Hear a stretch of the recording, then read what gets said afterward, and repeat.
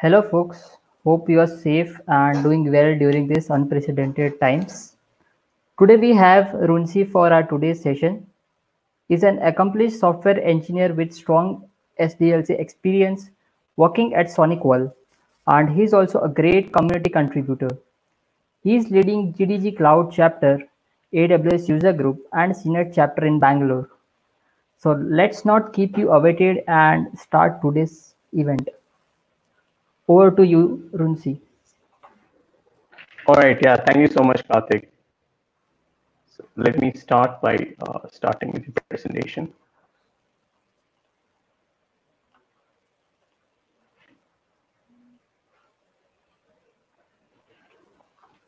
So is it coming out okay?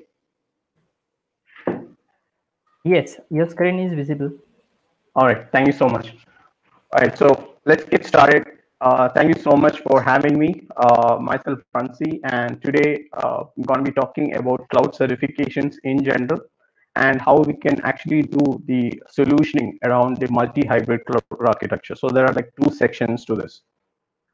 So this is sort of like my promise for the next 45 minutes to 60 minutes of whatever time permits that we have. And I'm going to be starting off or kickstarting it with a cloud certifications overview for how you can actually get started and sort of like the myths busted, right?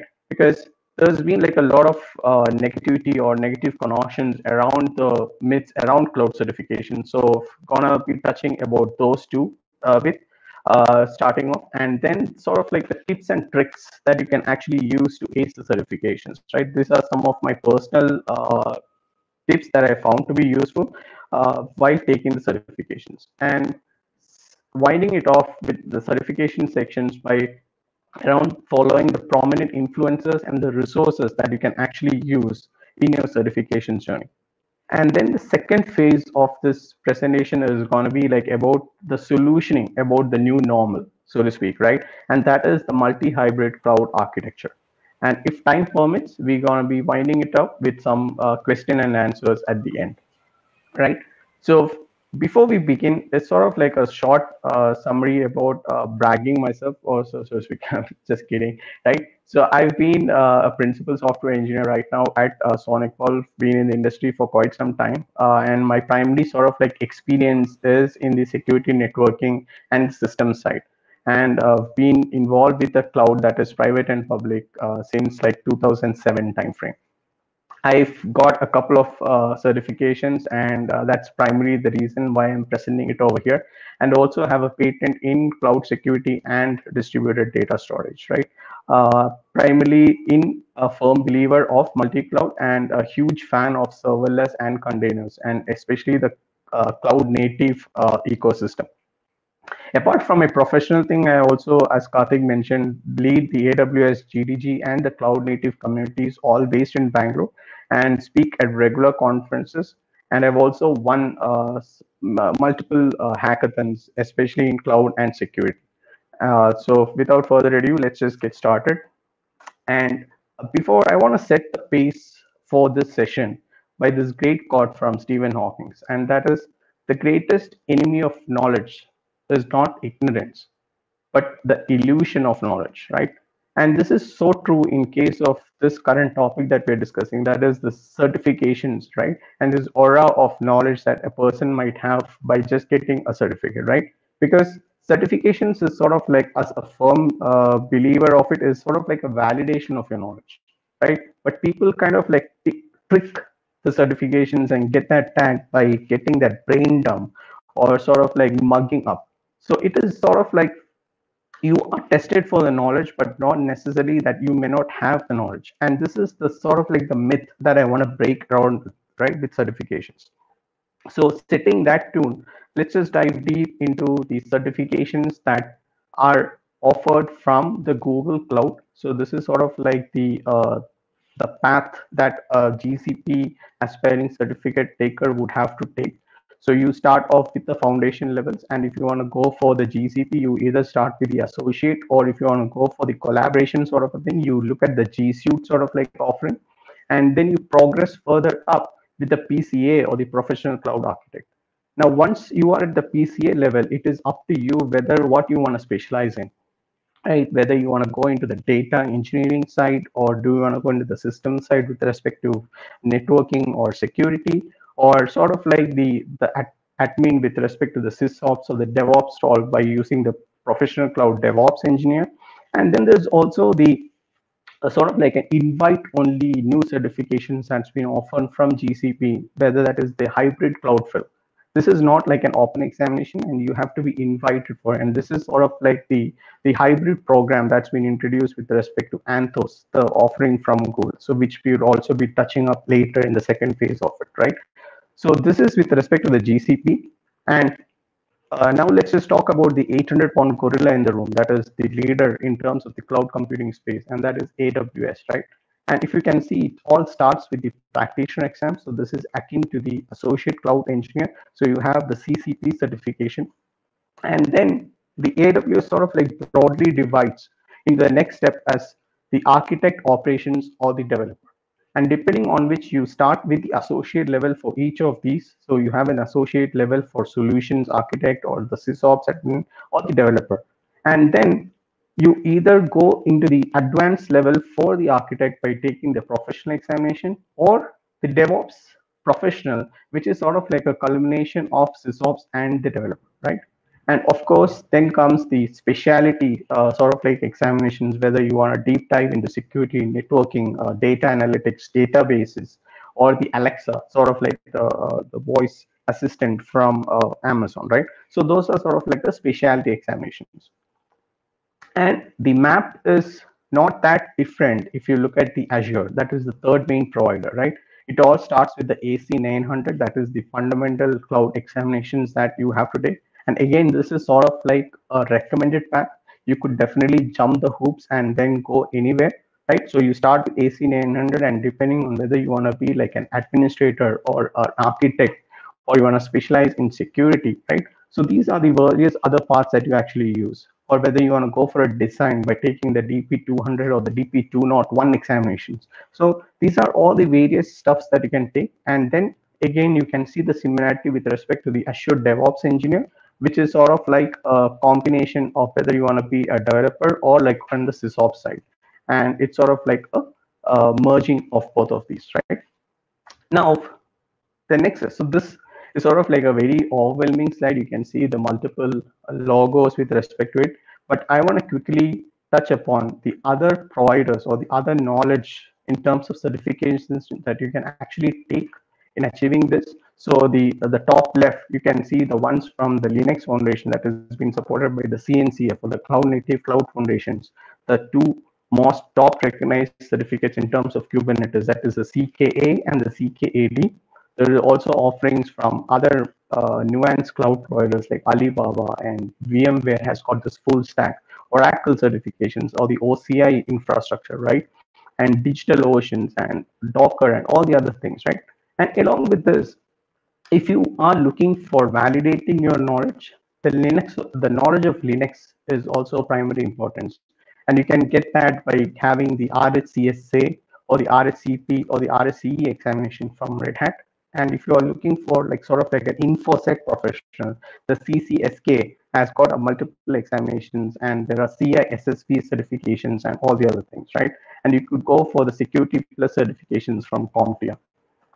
And if you are looking from the DevOps side, along with the Kubernetes, you could also go for the Docker certified associate examinations. So these are the various other third-party providers and the other fourth, fifth, and sixth place cloud computing IaaS providers who are also offering certifications in this range, right? So this is definitely a very endless realm that we are actually talking about. So you could, once you have the path that is in clear, you can also go target to be the next cloud ninja, if this is sort of a thing that you can actually be. And you could, if sort of like a teaching is your passion that you have, you could even take it at the professional level by using or by becoming the authorized instructor from AWS or the Google Cloud authorized trainer or the Microsoft certified trainer, the MCT certifications. And this is definitely some good money that you can actually make in terms of training. And this is definitely a knowledge, because more and more enterprises and more people are now migrating to the cloud, And the knowledge of cloud is paramount in this new era that we're talking about. So training is definitely one of the other options that you can definitely try. So I'm going to take a pause, and I know many of you would be feeling like this. You would be like at the crossroads with multiple options that I've just mentioned, and that feeling of being lost is perfectly normal. And which is why I would like to basically pick your battle wisely and then choose your path wisely, right? Because if you don't be in that mental mindset of playing Pokemon, right? You should not be having that certification mentality that I should be able to get certified across all the providers for all the certifications. Well, you could definitely try to be the 12x AWS certified or the 10x GCP certified. If that is sort of like a ambition that you actually have, and if there is like a real use case for you personally or for in the organizations, but just don't do certifications just like playing Pokemon, right? It is fine that you don't have to have all the certifications from all the cloud providers. So just come with that mentality and just don't play Pokemon. So now I want to shift gears a little bit and just look at the multiple myths that we have, and you can see that these myths are based on the unicorn theme, because unicorn is definitely a myth, but it's also the favored animal among the tech startups and all the tech world in general, right? And the popular myth that we have is getting that shiny new certificate will land me an interview at my dream company. Well, I'm sorry to break it to you, but this is actually a myth that has to get busted, right? Because that certificate might end up with an interview call, right? But not a job. And this is a popular myth because you might be struggling and must have struggled with or getting that certificate, but during the interview process, unless and until you have the valid hands-on knowledge, it is definitely possible that you might get blacklisted for interviewing from that company for the next 6 months to 2 years for some of the companies, right? So tread this path very carefully, and this is definitely a myth. So you may not end up with a dream job, right? Another popular myth, right? Having certifications will give me an added edge over your peers. Well, this could actually be true because you can have a certifications in your profile if you are already working, and having your skills validated could actually be a good sort of like a recognitions within your company and also among your peers, because you are having that knowledge that are being certified, right? And this would be an added increment, give you like an added increment in terms of your appraisal cycle. Or companies that have certified professionals would give them benefit in terms of getting the partner network, or having these many people certified will give them an added advantage in terms of the negotiating with the cloud providers. So this is not actually a myth, this is actually a true fact, right? And the another myth is my interview will be like a cakewalk with my certifications as a badge of honor, right? Well, I'm like, this is definitely a big myth, because if you are certified, you can definitely expect your interview to be a little tougher as compared to the other ones, right? Because you have this proven knowledge that I am this person who has this validated knowledge, and it will all the make more meaningful for the interviewer to test you more about this certifications, right? So this is definitely a false impressions that has the people going around, right?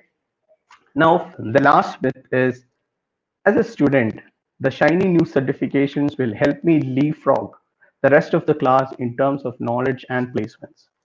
Well, this is honestly a myth. And as a student, I have to tell you to please stop doing certifications, right? Students, I'm not sure why people are doing professional level certifications as a student. That just definitely beats the purpose, right? As a student, you should be focusing on your computer science fundamentals, software engineering principles, system design concepts, and stop worrying about certifications and cloud things in general. Well, it is good to chase the shiny new thing, but you should chase it with a purpose, right? And if you're a student, what is the guarantee that 1 year down the line or 1.5 year down the line, after your placements, right? Is it true that you are going to be working on this certified technology for the rest? Stop. So this has to honestly stop, and the students should basically focus on other things to enhance their knowledge, right? So this is definitely something that is now, the other common trend is terms of like the screaming and the shouting that you actually hear in terms around the certified professions, right? And these are some of the comments that I have personally come across, or some of the things that I've seen in social media against this whole negativity around certifications, right? And one of the popular thing is like, yeah, I know more than you any given day. You certified, yeah, it is fine, but I know in terms of knowledge. Well, you could be right, but I'm not denying it. But getting certified helps me validate it. And I'm not saying that I know everything A to Z, but I also know a little bit, maybe less than you, right? So the other popular shouting, right? You're wasting your money and time. Just keep learning, but why bother about certifications? Well, it's my choice, right? If you are a professional who is doing a certifications, who's invested the money and time in doing the certifications, it's my personal choice. Nobody is forced me to do it. It's just my way of doing or validating my knowledge. Employers care about knowledge. Do we get perks from being certified? Well, for this, I can honestly say yes for GCP. Because if you pass an examinations in terms of GCP, there are these cool swags and goodies that you actually get.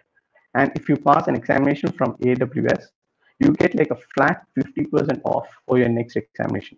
And that is definitely a good one, right? So this is definitely true. And the other one is there are some people who take certifications like Pokemon, right? Yeah, this is actually a sad fact. And as I mentioned earlier, don't be that Pokemon, right? If you have to do a certifications, do it if there is a purpose behind it. Or it is fine that you want to take all the certifications, but check yourself that if there is a purpose behind in doing that certifications. And do you really get anything with the tag? Well, probably not immediately, but hey, I did some 10 certifications from multiple cloud providers, right? Because I felt validated and I felt there's a need. And look, I'm doing this session right now, right? I would not have got invited for doing the sessions if I was not cloud certified. Yeah, so you really gain something, probably in a longer term, but not immediately, right? So that is definitely there. Can I just pass by attending video lectures? Well, I don't know. This is sort of like a very funny questions that I hear personally. And why should you do a certifications if you feel that you do not have the need to do it and you have to do the certifications by attending video lectures? Video lectures should be some sort of like a supplement to your additional knowledge and not just build the knowledge like how you students learn byju's or other things, right? You learn certifications from video to enhance your knowledge or to supplement your existing knowledge.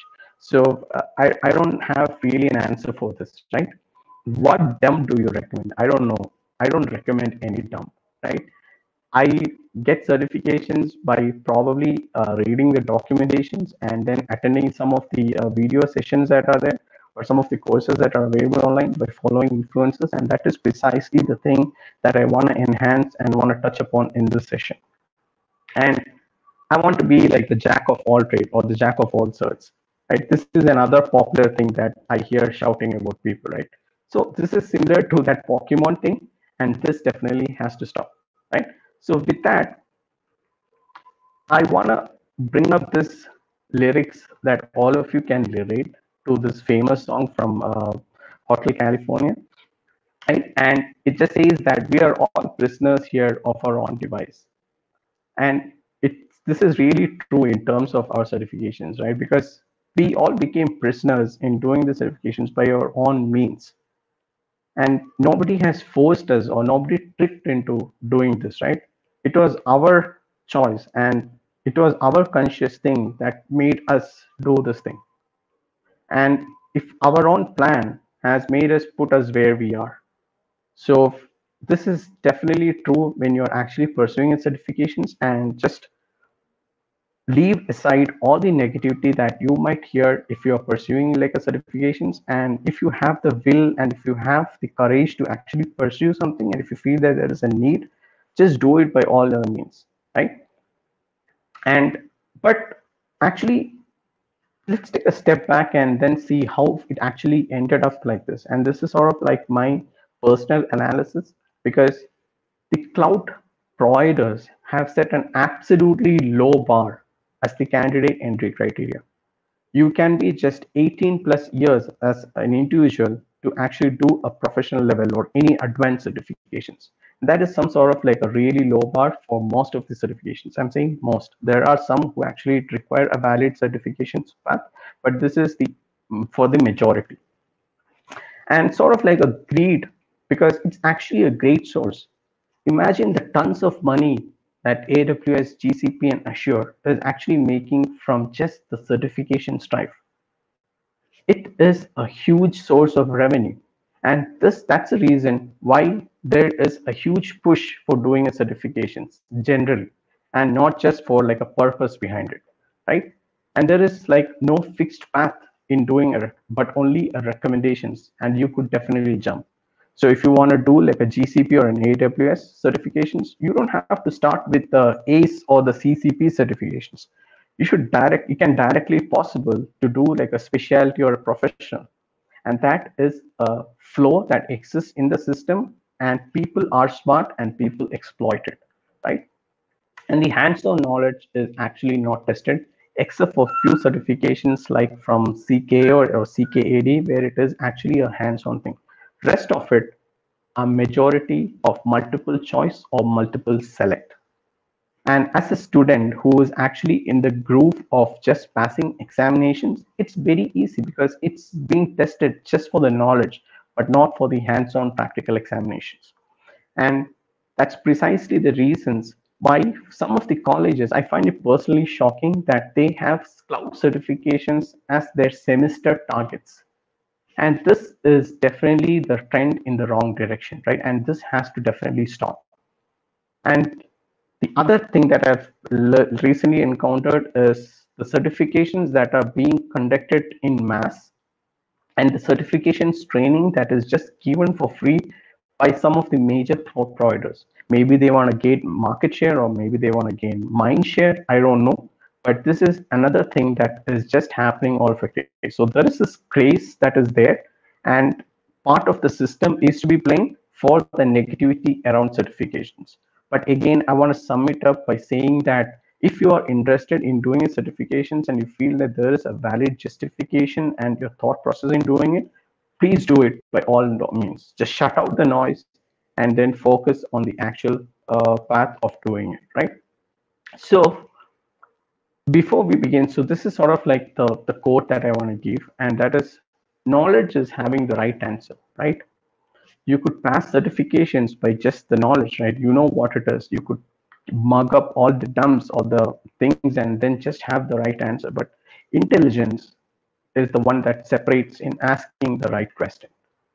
So this is definitely something that I want you to take it away, because this will definitely go a long way in setting the tone for your certifications journey, right? And how do you build that intelligence? So these are the some of the tips. Read the right amount of documentations, and I've given the link for the providers for the three main and for Kubernetes, right? This will definitely set the pace in doing it. Another thing is the AWS FAQ, and this is something that is missing for GCP and Azure. So you could actually Google for a particular services FAQ. Say if you want to read about Redshift in AWS, right? Just Google for Redshift FAQ, and the FAQ page will open up, which will give like a end-to-end validation for your particular service, right? So this is a great source of knowledge. And another one is for the CKA and the CKA examinations.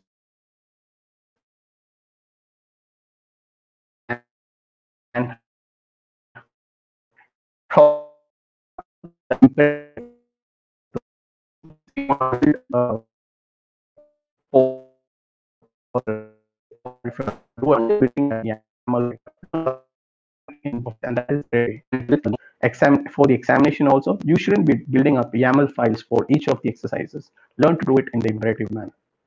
And I cannot stress this enough.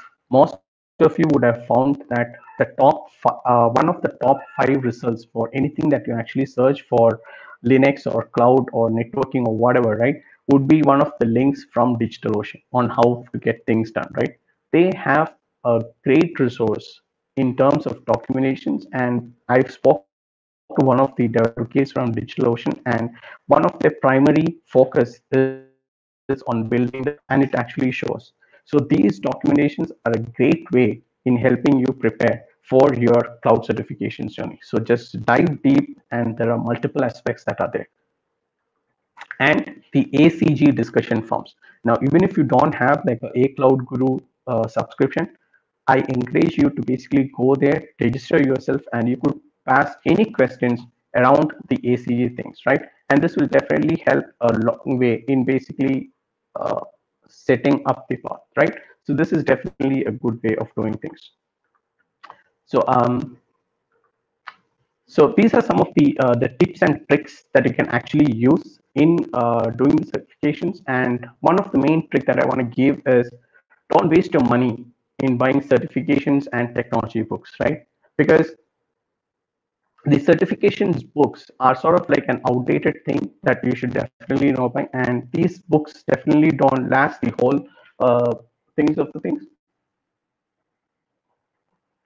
And this would definitely go a long way in basically so this is something that you should definitely not be doing. And the other one, instead, you can actually use is rely on a PDF and the online copy of either to download or render as needed, right? So you could definitely check for the ones from Kindle, or you could go for the Kindle Unlimited subscription, or for the iBook subscription, which is there, and you could definitely go for that. And the another thing is, for if you're relying on video lectures, you should rely on seeing the video at 1.75x to 2x speed for the concepts that you already know. And you can feel free to skip. You are not getting anything by getting that 100% completion for a video lecture. So this is definitely another trick that I definitely want to suggest for. And the other common mistake that people actually do is purchasing the same set of courses from multiple vendors. And this is definitely a thing that you should definitely stop doing it, because if you're preparing for a cloud architect examinations, buying the same course from Udemy or Cloud Guru or Pluralsight or Coursera or Linux Academy, the delta is actually very small, and there isn't much significant value additions from attending multiple courses. So this should definitely not be encouraged. Don't waste your money in that. And the other one is, just don't be overconfident just because you've passed a practice test, because this is definitely not the right way, and the practice test tends to be like a very easy thing of passing the examination, so you don't have to be doing this. And if you go into an examinations just because you aced in practice, chances are that you would actually fail in the examinations, because practice test gives you that confidence of, hey, this thing is something very simple and I can now purchase examination. So this is a bait into purchasing that examination. So, but the actual examinations tend to be a little more harder than the practice test, right? So with that, I want to dive deep into the specific trainings that's been offered, or some of the contents that have come across in terms of GCP. And the number one thing that I want to search is for the official exam guide for GCP. So if you're preparing for any GCP examinations, just search for the exam guide to help you prepare and set the tone for the rest of your study stuff in terms of that. And quick labs, right? I highly recommend everyone to follow quick labs on Twitter, because they have promotions run end to end throughout the year, which will give you free credits. And also some of the time they open a quest during some of the days, especially like on a Friday or a Saturday, and you could dive deep into some of the quests that are available. There are also a lot number of free quests that are available on quick labs if you actually sign up for it. And don't try to purchase anything, because it's pretty expensive. One credit is equivalent to actually $1, but you wouldn't have to worry about it. And the chapters like GDG Cloud Ahmedabad would be conducting study jams across, where it is possible that you might get some promo codes as well, because Google conducts these study jams throughout the year. So feel free to get in touch with the local chapters as needed, right? And my other official recommendations is Coursera, which is sort of like the number one recommendations because this is the official course that is there for Google Cloud, and I recommend to use Coursera for any GCP specific things. And the other one for advanced or professional levels, for especially with terms of data engineering or networking and security, are the courses that I found to be from uh, A Cloud Guru and Linux Academy for the GCP. So definitely check that out because the contents that are being released there are obviously much more newer as compared to the other ones, especially for like the DevOps engineer and all the other things, right? And with these, I want to give like a two personal recommendations of the YouTube channels, which are actually free. So these have a great set of content that is there, which is updated weekly. And the other one is the Learn GCP with Mahesh. So he is sort of like a person who's based in Bangalore. He keeps uploading the solutioning videos and the other general tips and tricks on acing your GCP examination. The other one is the awesome GCP channel from Satish Vijay, who is a GDE, and he also keeps scenario-based videos around the GCP solution, right? So these are the GCP specific training courses.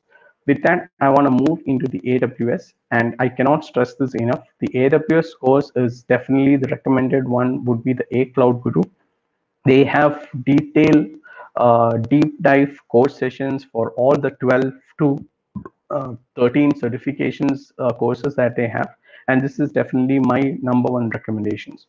And also encourage you to sign up for a very generous free tier from AWS that is for 1 year, where you should be able to play around for most of these scenarios and questions that you might come across, and most of the services would be free. And if it's not like a free thing, you would be specifically want that you are going outside the free tier.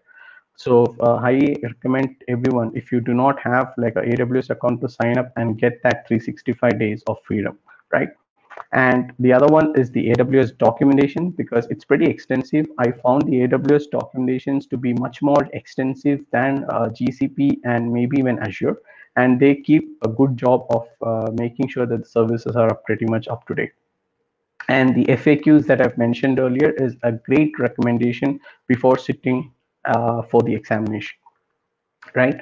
The other one is the AWS well-architected framework. Do search for this, and it will help you get a grip on the various definitions and the technologies that you can actually use for the examinations and learning AWS in general, and not just for the examinations, right? And if you have taken an exam earlier, make sure you use this perk or benefit that you actually get. And if you pass an examination, you get a free practice exam benefit and a practice exam voucher that you can very well make use of for the examination. So you can use that voucher to redeem and then just get anything for your next set of practices, right?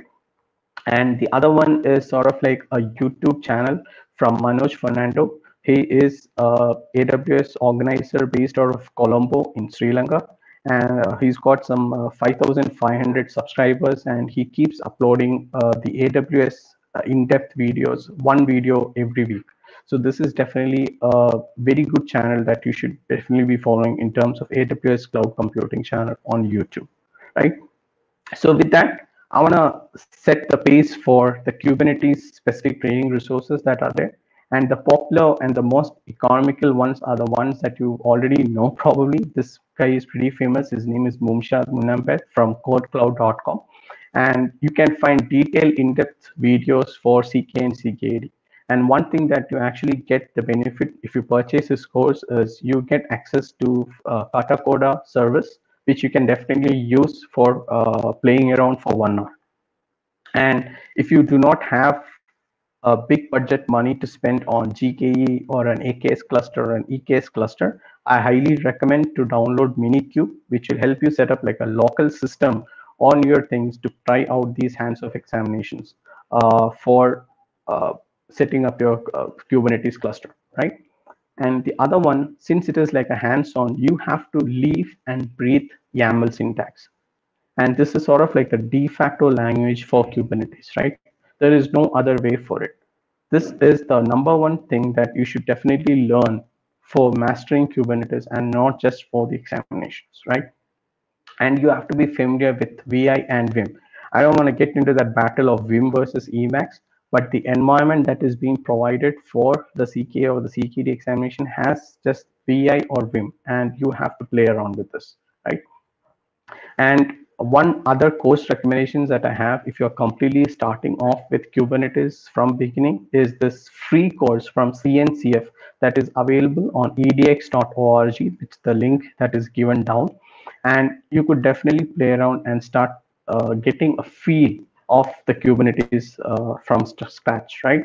And the other one is a great GitHub repository that I've personally come across on for the CKD practice examinations, and it is highly recommended to solve all of these questions in this before you sit for the CKD.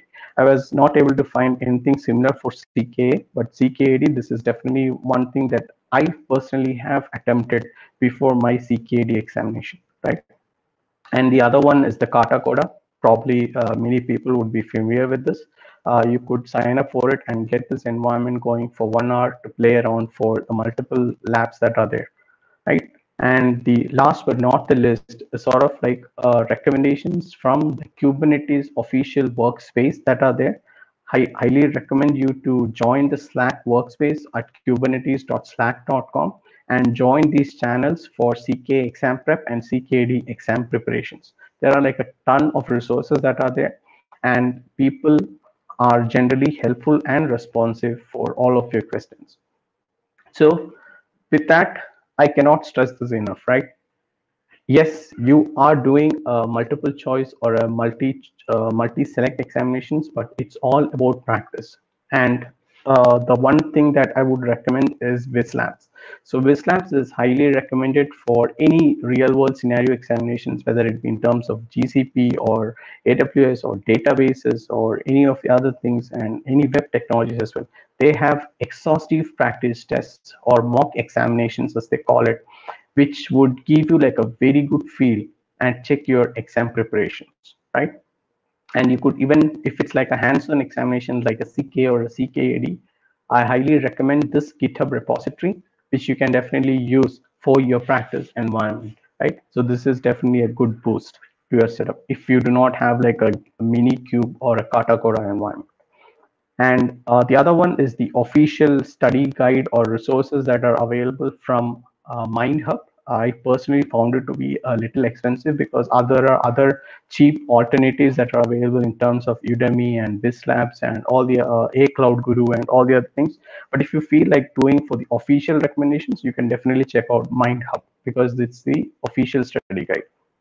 And last but not the least, Linux Academy, right? It is definitely good in terms of cloud in general and all of the other deep dive specifics for Linux and Azure and all the GCP and all the other things, right? Do check out their extensive courses, and I highly recommend to go for a subscription if you have the money. They also have like, I think, a 14-day free trial or something, and this is definitely a good place to do all your practice tests and all the other things, right? So they have some few practice tests as well along with the courses, right? So I want to take a pause here because looks like Elon Musk has just tweeted. No, sorry, just kidding, right? But what I want to point out is my slides are basically up on my Twitter handle, and I know there's like a ton of resources that I've covered in the previous slides, and it would be unfair for all of you to basically keep taking notes. So I've made all of these slides open. It is available on my SlideShare link, and I've tweeted the link at my Twitter handle at Runcy Oommen. So feel free to check it out and download, and then all the very best for your certifications journey. So with that, I am going to be diving into my second phase of this presentation, and that is the multi-hybrid cloud and how you can actually solution for the new normal, right? And this is some sort of like a trend that's I've seen personally emerging in the last 2.5 years, and this is actually a good trend that should definitely be practiced and encouraged, right? So what exactly is that? And before I dive deep, right, about the multi-hybrid cloud, I just want to set the tone for cloud in general, right? Because many people seem to get confused on these various terminologies and techniques that are emerging every day, so to speak, in the cloud computing. Yes, cloud computing is a very evolving thing, but my suggestion is don't approach cloud as a new cloud, right? Understand the computer science fundamentals that are actually there. And this would definitely help you go a long way, because end of the day, majority of the workloads are based on either the x86 or the x64 architecture that is running on a Linux backbone, right? Yes, I am not, there are also the AMD and the Windows and everything, but most of it is either an x86 or an x64 architecture running on Linux, right? So understand this and approach cloud in that manner. Think of cloud as sort of like a physical entity, that is like a set of servers that are behind an API endpoint. What you actually call cloud, that is AWS, GCP, they are not cloud, but services that are being defined by a public API. And I know some of you might find these definitions like a very basic ones, but I am setting the pace for this whole confusing jargons that are just arising every week, right?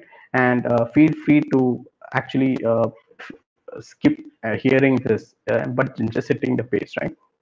And think of the cloud as fundamental blocks of compute, storage, memory, and networking. This is the computer fundamentals of computing.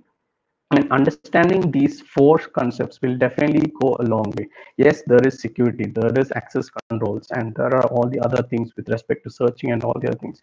But these are layers on top of the fundamental hardware models that are being defined by compute, storage, memory, and networking. And the other things are built on top of these, right? And you can see that there are multiple names. See, you could see like a whole set of jargons that are there for multiple things, right? You could call it as an EC2 or a GCP compute or an Azure VM, but that's a compute, right? There are the NoSQL jargons for Firestore and DynamoDB and Cosmos. Just don't get confused, right? I mean, one thing that I can personally relate to is when I started learning computers like long time back, in my college days, there was this search engine was a new term, right? And we were just wondering, what is this engine that is just behind this web? And then Google was just starting off at that point of time, right? But do we get flustered by this term search engine now? No, right? So don't be flustered by these new terms that are arising out of cloud jargons that are every day right now. These are ultimately some sort of like compute, storage, memory, and networking. Think of it that way. And I want all of you to think with these two memes that are there, right? There is just no cloud. It's just someone else's computer, right? It's as simple as that. You are just borrowing it. And what are clouds? It's just Linux servers. So with that, I want to set the pace for multi-cloud. And what exactly is a multi-cloud? So it's a strategy that you actually use for multiple cloud providers, whether it be like SaaS, PaaS, CaaS, DaaS, whatever as, right? It's sort of like a single heterogeneous architecture.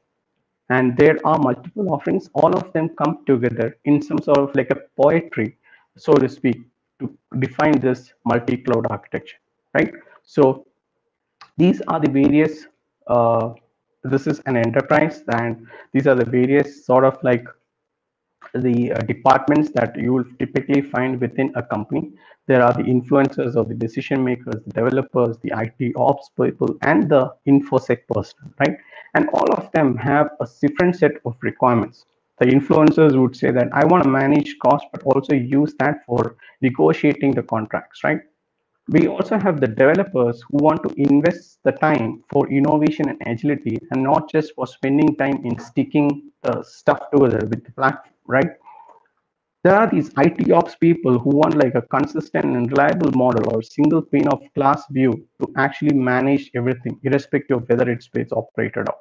And there are these infosec people who would say that I want to be like an enabler, so to speak, and there should be like a consistency in managing these policies, right? So these are the various conversations that you actually find within an organization. And let's see if that poetry of multi-cloud comes into the picture, right? So you have on the left side the on-premise data center, and on the right side this multi-cloud, the private public hybrid cloud paradigm. And this person is sort of like going for this bridge of promise to build it all together across this analogy of smooth runway, right? And this is the expectations that you would definitely have, right? So this benefits that's being provided by the multi-cloud are in terms of redundancy, right? You could have like across the data across, you could bring up your load across the geography, even if there are no data centers by the cloud providers that you primarily have, right? If you choose GCP, which may not have regions across the world, but if you choose GCP along with AWS or Azure, which may have a data center there, you are essentially solving for latency. So this is definitely a good advantage with multi-cloud, right? And you are leveraging the unique cloud specific services when needed, right? For example, GCP is more of a developer cloud, but AWS is more of a DevOps cloud. So the tooling is given more importance in terms of AWS, but the services are actually good in terms of GCP for data engineering. So you can use the best of both worlds to solve your problems better if you're using a multi, and you can actually take advantage of the public cloud. If you have already invested significantly in the private cloud in your term data center, you could use your public cloud to scale out as needed for bursty workloads, right? And this is where the multi-hybrid cloud comes into the picture. So you rely on your private infrastructure, that is your data center, and then scale it out with multiple offerings. And as I said earlier, make use of the services that have short bursts or spikes to the public cloud, right?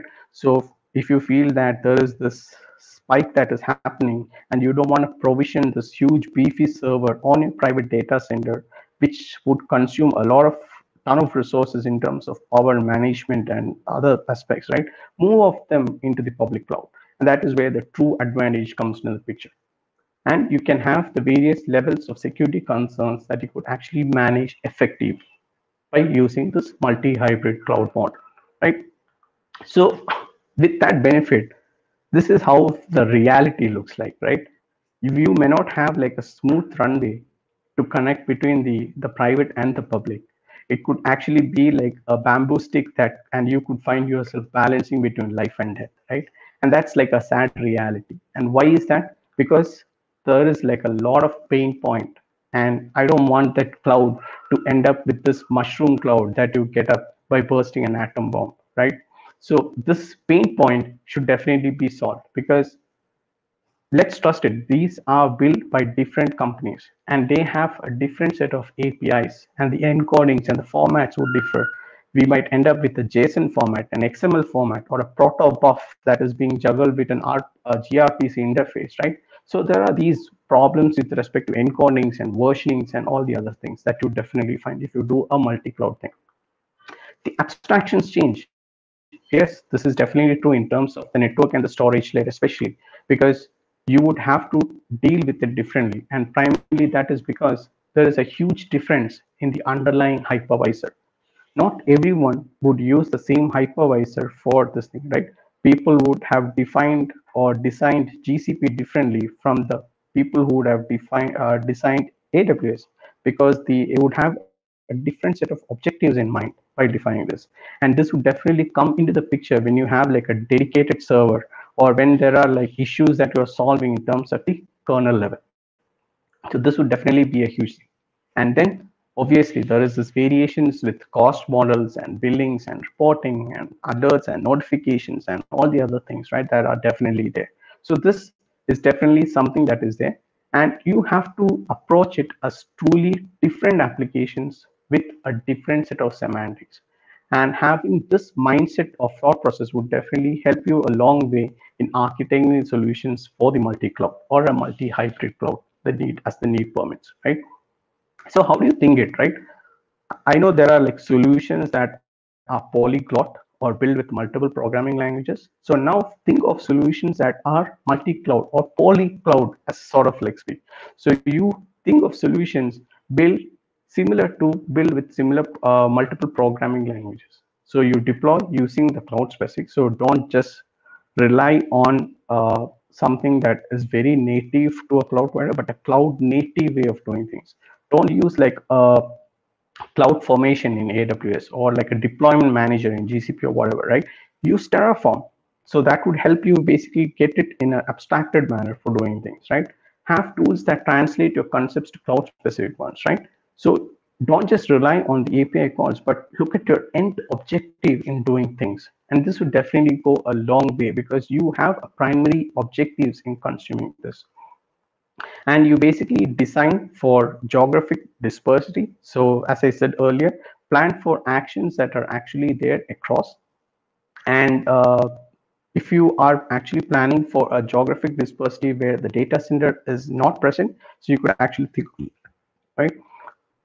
And think of how you can actually share the data across. Right now, this is paramount in terms of like a EU region or a Europe region or an EMEA region, where the data security and privacy is very, they cannot leave that particular boundary, right? So if you want to build for something which is specific to an EMEA region, so you have to have that sort of like a data centricity around EMEA, and it cannot reside on your private or a multi-cloud region, right? So it should be, that is where your investment comes in building up your own data center, so to speak. And this is another thing of a multi-hybrid cloud.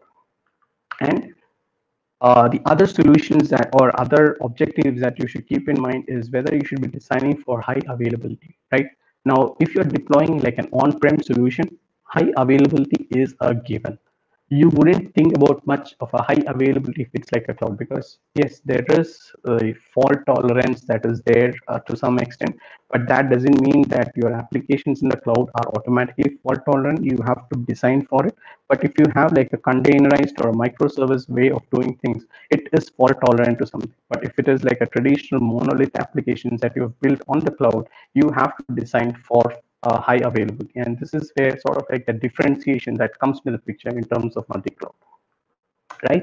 So these are the particular use cases where you would need like a multi-hybrid cloud, where you want some sort of like a edge processing or analytics to take place at the on-premise before moving the data into the cloud, where you want some sort of like an application model to be run. So this is where if you have like a data bench or a workbench that you want to bring around for your data analyst on your cloud, on your data center, so that they can start building the models here before moving it into the cloud, right? And same application. So this is more like for a DevOps person, where it's very easy to have like a pane of glass view, a single pane of glass view to deploy your applications across any location. So this is definitely helpful in that manner as well, right? And what are the applications that need to remain on premises, right? So there are two broad categories that are applications that are sensitive to latency. So you cannot have like an applications in the cloud if you do not have like a data center region in the cloud which is close to where you operate from. So for that, you would need to invest in applications that are definitely there, right? And applications that need to process the data locally.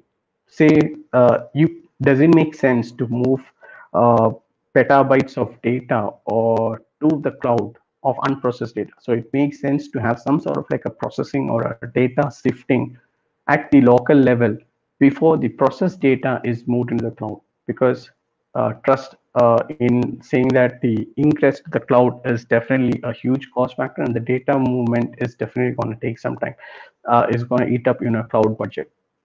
Right? So these are the two broad scenarios where you need an on-premise systems, right? And that is the reason why the IT is basically forced into this decision whether I should design for security versus the agility. The other thing is, should I worry about reliability or should I worry about cost? So these are the constant decisions that are definitely happening in enterprises across. And should I worry about portability or lock-in, right? And if you design your applications, like a classic example, like for AWS DynamoDB, which is sort of like number one in terms of the NoSQL database, right? You would have already locked in for that particular data model. But now if you want to port it out into something, so this is sort of like a classic dilemma that you might have. So these are the various things that you should definitely consider when designing for the future expansion in terms of it. And this is how Google approaches it. Now, I don't want to read this out fully, and look at the highlighted pieces that the applications could be containerized as microservices, right? It could be a microservice model, and microservices not just necessarily mean containers. It could be the fast model of doing things also. And you could have like a declarative system with a single control experience that is defined with a service mesh and which spans across the application locations. So these are the highlighted components for a multi-hybrid cloud solution or a hybrid solution from a Google's perspective, right? And that is where the modern application development is a little different, because you need to have the open software to avoid the locking. You need to have like a containerized or a microservice way of doing things, right? And microservices could also be like the fast model, as I just mentioned. It could be the pure serverless also. That is also a microservice. You could have like a CI/CD or a DevOps way, which is gone are the days where you follow like a waterfall model and then go for like a 6 to 7 month of doing things, right? Now it's all about move fast and break things. But some of the times you may not have to move fast and break things. The old way of doing things is also pretty okay, and you could have it orchestrated across the different goals, right? So this is definitely one of the objectives of the modern applications, and you could have it defined by the services and the API management. So this is definitely make sure that your applications as are mentioned by an endpoint. And this comes back to the few slides that I've talked earlier, saying that cloud is nothing but an API service, and your modern application has to leverage that. So these are the some of the thought processes in modern applications, and this is where the Google's Anthos comes into the picture, as sort of like a hybrid offering, because it helps you modernize your applications with a unified management philosophy, which puts the security by default. So you don't have to basically put the layer on top of it. It is just coming by it, right? Because it uses the Knative infrastructure that is there, and it is built for portability to avoid the lock-in, because everything is like a containerized thing that is built on top of Kubernetes. So it's very much the cloud native way of doing things, which helps you provide like a consistent experience everywhere and with lowering the TCO, right? So this is where the Anthos way of doing things comes in the picture, from sort of like a solution from GCP. Now let's shift into the Azure way of hybrid cloud, and that is the Azure Stack. Now, bear in mind that the Azure Stack is sort of like a primary innovator in terms of hybrid, because this got released in 2016, if I'm not wrong. And the Anthos and the AWS offering, which I'll talk about next, sort of like is a last year entry, right? And Azure based stack gives you that same set of agility and innovation in the cloud computing as similar to that of an Azure, right? And this helps you make sure that the organizations can build the modern applications across the hybrid cloud environments that they operate in. And this is sort of like the offerings that are being provided in terms of the Azure public and the Azure stack, which is there on on-premise.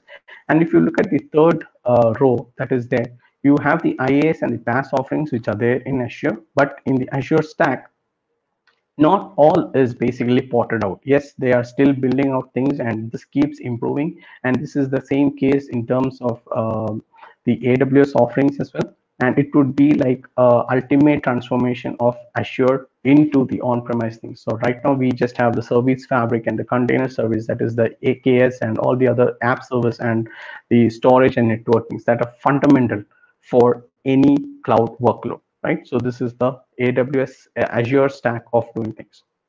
Now let's shift into the AWS, and the AWS Outpost, which got announced at last reInvent, that is the 2019 reInvent, is basically extending the same AWS designed infrastructure as sort of like a fully managed and operated by the AWS bot. So this helps you get a rack mountable system on your data premise by running the same set of services that are there in AWS. So you have these set of services for general availability as the first release for compute and networking and database. They have the RTS that has been ported out. You can run container workloads with the EKS. And then there's also the data processing that is there with respect to Elastic MapReduce, some sort of like a Redshift equivalent for the big data thing, right? So this is with respect to from the AWS state, right? So with that, you can actually see that the trend is actually going towards a hybrid model of doing things, where you would want the same convenience that was there in the cloud to be there on your on-premise as well, because there is this huge concern about data privacy and security, and you wouldn't want your sensitive data to be in the cloud. And enterprises have been taking advantage, and this is not something new. This has been there since the SaaS providers. It's been there with the Office 365 productivity suites, or the Salesforce way of doing things, or the Workday for the HR, right? And the emerging trend is to use the multiple IaaS and PaaS providers. Cloud was never designed for a jail or a lock-in thing, right? The whole purpose of using a cloud was to basically increase or scale up your workload in an elastic manner. If I can borrow the AWS way, AWS word, right? So over the period of time, the last 10, 12 years, right, the cloud basically sort of like emerged into like a jail model where you go into the cloud and then you're locked in. And now it's sort of like breaking out where there is this huge emphasis on portability for your workloads. And this is sort of like the organic growth that we can actually see in multi-cloud and the multi-hybrid cloud in general. And if there is one takeaway that all of you should have, it is definitely the saying that the multi-hybrid is the new normal. So with that, I want to give it a wrap over here and then open it up for any questions or comments, whatever we may have. So I can take up any questions if there need be.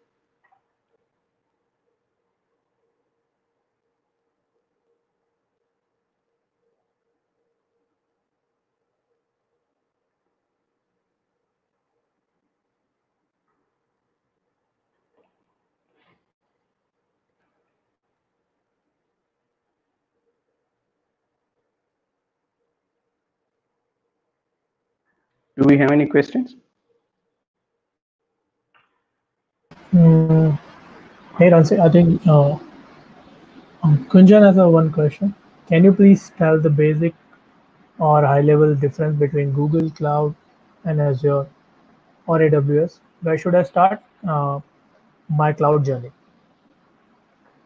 Okay, so this is definitely a very good question because it entirely comes up to your decision that you want to take.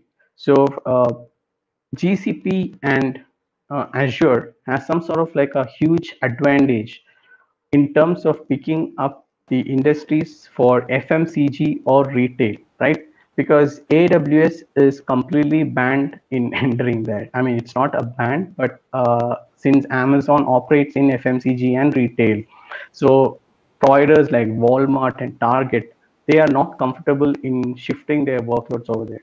So if you want to work in an industry that is primarily in retail, in FMCG or something, I recommend you to take up learning the GCP or Azure.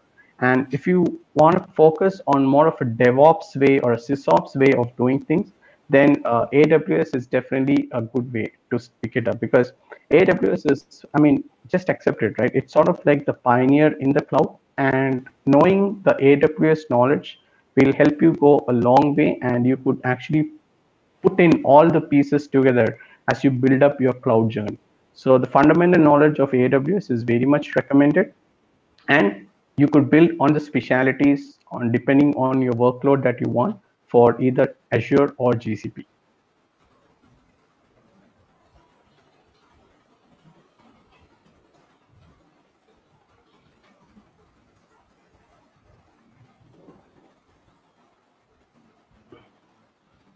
Anything else?